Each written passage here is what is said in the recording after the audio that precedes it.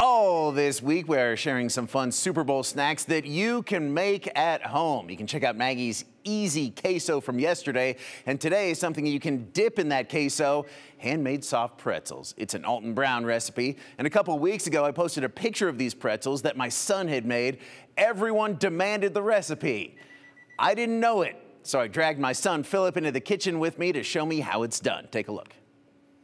Hi, I'm Justin Corr, and this is my son Philip. Philip, what are we making today? Homemade soft pretzels. Yeah! 1.5 cups of warm water. Make sure it's at least uncomfortable to put your hands in.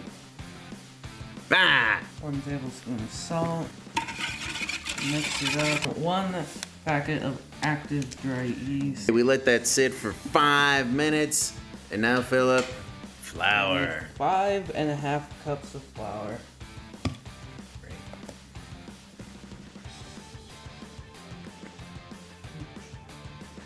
That's 2 tablespoons of oil. Of oil.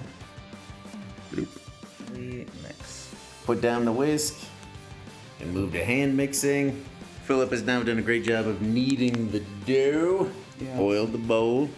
Put some cling wrap over it. If you have a proving drawer, set it there. If not, boom, just set it by the fire. It's been an hour.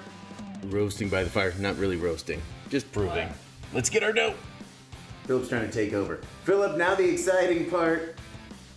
The dough's been proved. I can prove that this is dough. Look, dough. I have the documents. Mix it up with this, with the oil spread around a bit.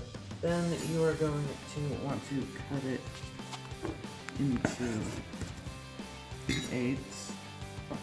Now this is probably the hardest. Roll it out like you're making a snake. Right, the hardest step. You want it to get it. Play-Doh snake it. All right, so we got a little bit more than a foot. You want to make it into a U. Make it into a U. Cross. Twist. Fold up. And now into a bunch of water, a bunch of baking soda. Now put those pretzels into boiling baking soda water. And sometimes they fall apart, and that's okay. Once it starts floating, pull it out and put it on a pan with parchment paper.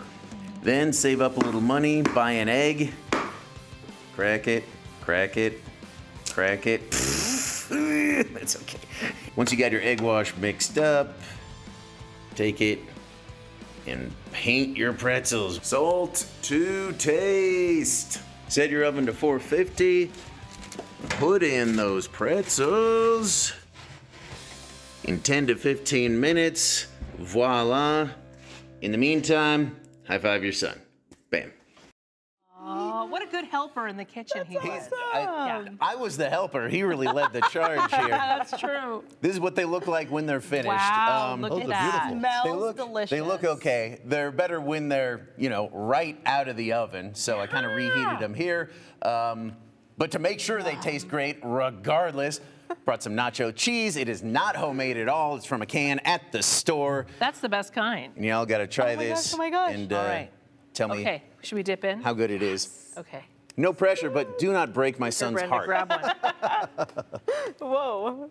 Here. Grab that. There you go. There we go. Make a little bit of a mess. Philip, It's this okay. is so good. Great job, Philip.